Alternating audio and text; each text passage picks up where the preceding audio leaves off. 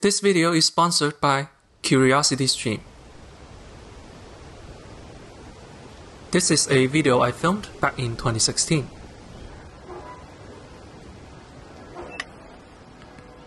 I'm showing you this because I want you to know you don't need a pro camera to start filmmaking. Don't trust me?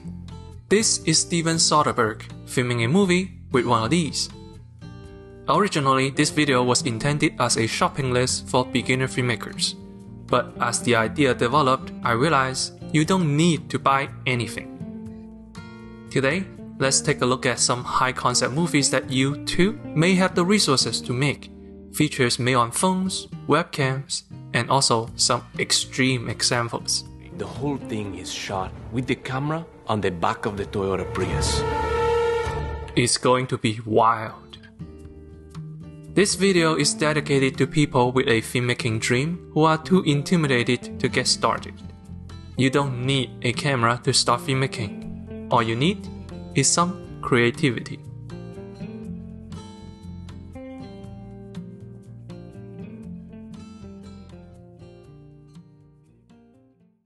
When people think of movies with bad cameras, they think of found footage. But that's just too easy. These days, you have a camera in your pocket that's good enough to make a feature film.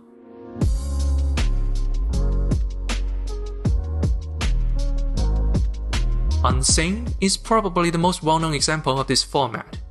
Directed by Steven Soderbergh of Ocean's 11 fame, this 2018 low-budget horror film tells the story of a woman trapped in a psychiatric hospital, slowly being convinced that she might actually be crazy.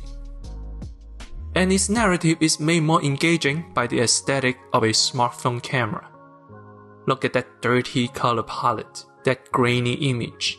Phone cameras are notoriously sensitive to these ugly colors, like the green tint you get in a public bathroom.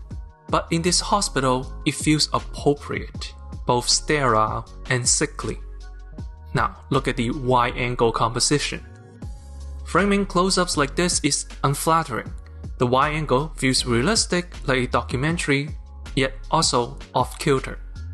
This conflict between real and surreal perfectly encapsulates the premise of the film. Is she really insane? But if it's too extreme, you can also go in the opposite direction.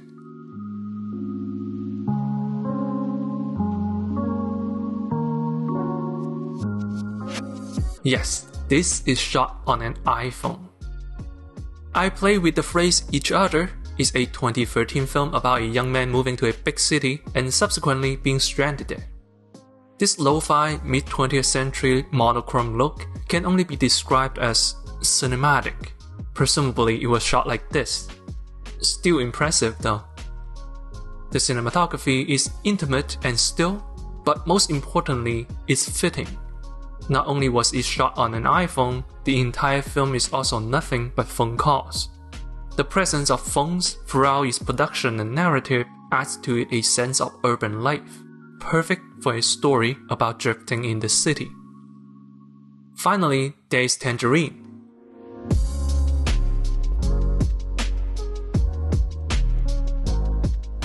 Tangerine is a 2015 indie comedy about a transgender sex worker's rampage through Los Angeles trying to find her cheating boyfriend. Smartphones often produce highly saturated images, and this film embraces that. It's wide, bold, colorful, and energetic, bringing in both the energy of the streets of LA as well as the chaos of it. It has some seriously grainy footage, yet none of it detracts from the film's undeniable beauty. This craziness is what brings the story to life. Just the image alone makes us feel both the stress and the mayhem the sex workers face. The same story would lose all of its impacts if it is shot on a cinema camera. Sure, they look different than a quote-unquote real movie, but what's wrong with having a personality? While all these films are good, none of them is the definitive smartphone movie yet. Unlike the found footage genre, there has yet to be a successful smartphone movie that marries its camera with its plot to a high degree. This could be an opportunity. While today, we focus almost exclusively on fiction, documentaries and non-fictions can also be experimental. Tower, for example, recounts a tragedy that happened in 1966. The film is composed mainly of this sublime rotoscope animation, like looking into vivid memories of old. And you can watch this film right now with today's sponsor, CuriosityStream. CuriosityStream has thousands of streamable documentaries and non-fiction TV shows encompassing topics like history, nature, technology, and more. It's not only a great way to acquire new knowledge, but their award-winning exclusives and originals are also great study material for filmmakers. Visit curiositystream.com/accentthecinema and use the code accentthecinema to get 25% off your annual plans. That's just $14.99 for the entire year. With such a quality catalog at such an affordable price, I know what I'm going to do this winter. So let's check out CuriosityStream today.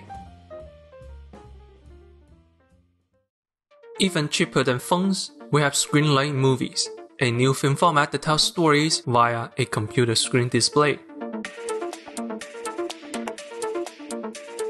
While some examples came before, to most people, Unfriended was the first true example of this format. Set during a Skype video chat session, this 2014 film tells the story of a group of teenagers being haunted by the ghost of a dead classmate. And you can tell Unfriended is among the first examples because its execution is hit or miss. There are good moments where the diegetic camera is brought in as a horror element. But then, most of the deaths had little to do with the format itself. The film utilizes the internet remarkably well, allowing us to see both the performance and the investigation being done at the same time. But its strict adherence to the computer screen also becomes its biggest constraint. This limitation will be broken in 2018 by not one but two Screenlight films that one-upped Unfriended in major ways. Based on true events, Profile is about a journalist that pretends to be a Muslim girl and investigates how ISIS recruits people via social networks. Just from the premise, it feels different. Instead of being a gimmick, Profile is a movie where being told in any other format would not work nearly as well. At the same time, it also takes more liberty with the screen aspect in both time and space. No longer confined to a single continuous shot, Profile spreads its story over weeks, reintroducing cuts back into the format. This allows the characters to transform and develop, and is certainly a much more character-centric experience. And then there is Searching.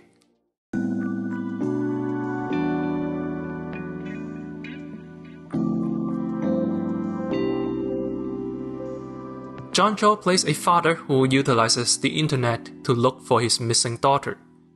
Even more than Profile, this is a character and emotion-based experience. Music, sound effects, zooms, cuts.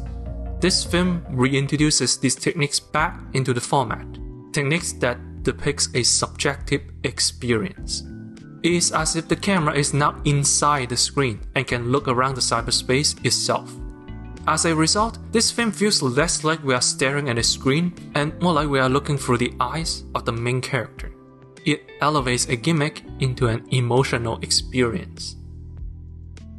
With the COVID pandemic, Screenlight becomes the new hotness in town, and the landscape of the genre is rapidly shifting. Host, for example, eliminated most of the computer screen.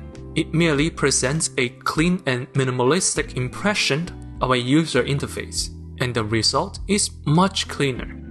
This format is just one major hit away from being the next craze, but the sensational film has yet to emerge. And the best part? All you need to hop on board, it's a webcam. And then we come to the crazy stuff. Alfred Hitchcock, Stanley Kubrick, Orson Welles. None of these guys have even thought about shooting a film on a Prius backup camera. Okay, this whole thing is just a sketch. A sketch with a joke that was already 12 years out of date when it came out. Now, I only have the trailer for this movie, but as you can see, the entire movie is filmed using a dash cam. This is invasion also called Infection, a 2005 zombie thriller filmed entirely from the perspective of a cop car. So, jokes on those guys. Films from a strange perspectives are actually pretty common. Unknown Visitor, for example, is a 2019 horror featurette shot entirely from the perspective of a doorbell camera. It's an inspiring piece because this is the entire cast and crew. Half of them are relatives of the director. The film has an excellent atmosphere and some amazing scares. But sadly, the story could have functioned just as well with a traditional camera setup. The camera remains a gimmick. It feels like a missed opportunity. To see a good example of utilizing its format well, let's take a look at this.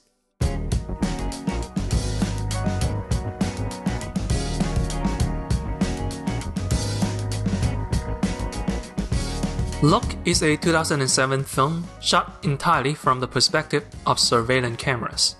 In this American Beauty-style comedy thriller, we get to see the secret lives of everyday people. Generous shoppers turn out to be killers.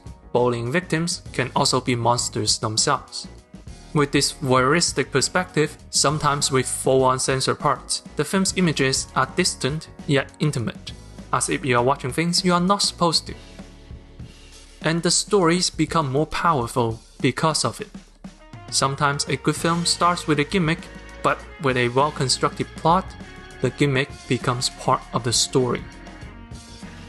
If you look around, there are cameras all around us, many of which have their own stories waiting to be told.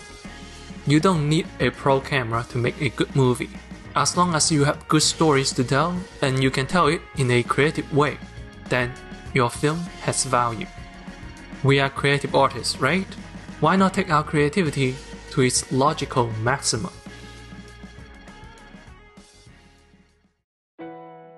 Regular viewers may be wondering why this video is so different from our usual topics on this channel. That's because I need this video for myself.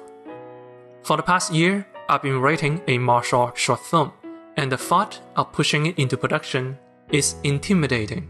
Especially now that I have an audience, the possibility of making a movie no one sees scares me. That is, until I watch the films I talked about today. These movies are bold, loud, and expressive. Many of them are unique experiences rather than generic products. It's clear that these filmmakers have things to say, and they had an excellent time saying it. Whether or not the world chooses to listen is the world's problem.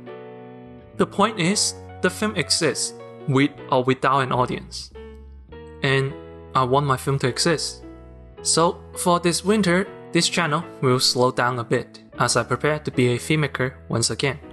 I have stories I can't wait to tell, and hopefully my short films will exist proudly, just like the films we talked about today.